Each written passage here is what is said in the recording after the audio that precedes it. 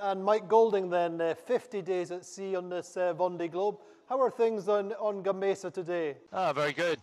We've had a very steady 2.5 days of sailing under this anticyclone, and it's been quite steady conditions, almost Atlantic type conditions, and it's been quite easy sailing, so chance to sort of clean up and look around the boat and generally make sure we're ready for the next half of the race, or the next part of the race. I think you even managed to get something resembling an English breakfast today, is that right? Yeah, yeah, I was very proud of that. I managed toast, egg and baked beans with HP sauce, which I thought was pretty special for 50 days into the Vendée Globe. And you feel better after that, Mike, that you're recharged and ready for the next day? Absolutely, absolutely. It makes a nice break from the regular freeze-dried food, which all has much fancier names, but tastes nothing like normal food. And will that be the last one of the race, or do you still have some beans and things left? Well, you know, I might have kept a little bit back for special occasions. So I've still got some bread, which might surprise people. I've still got some eggs, which might surprise people. Not real eggs, but powdered eggs. There you go. And tell me, it's Magic bread. Yeah, 7 weeks into the race. I mean, we can see you in a relatively small space.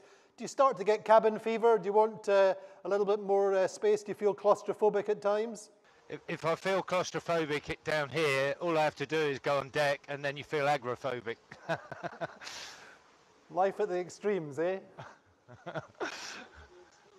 Exactly. Yeah, I mean, it goes from one extreme to the other. But, well, you know, I mean, the reality is, a few days ago we were sailing in fog and rain, and the cloud level was really, really low.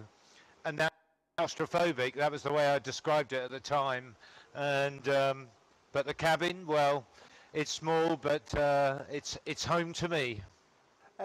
Just talking about Cape Horn, it will be a big moment for you, and you're saying you want to get out of the Pacific in one piece, in good shape, and at the moment everything's fine. Yeah, I mean, you know, the reality is you come to the south expecting, you know, the south type conditions, icebergs, big waves.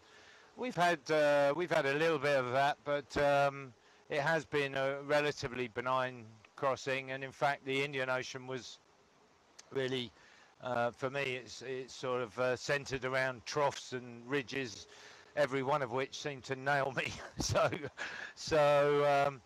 it's been a kind of slightly different crossing, Southern Ocean crossing, than I was before.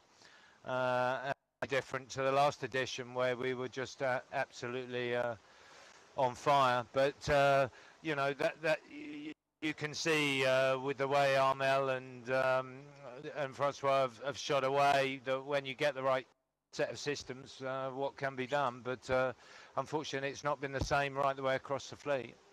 And Mike, you speak with your family fairly regularly, but overall, you tend to live in the Vendée Globe bubble. Do you have an interest in what's happening in the wider world beyond your family?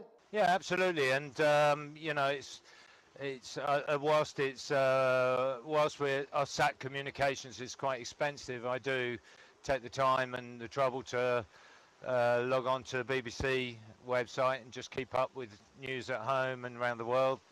You know, it is nice to know what's going on. I do recall being on the Vendée, I think, when the tsunami happened, and I was completely unaware. And I found that a little disturbing. It's nice to know what's going on in the world.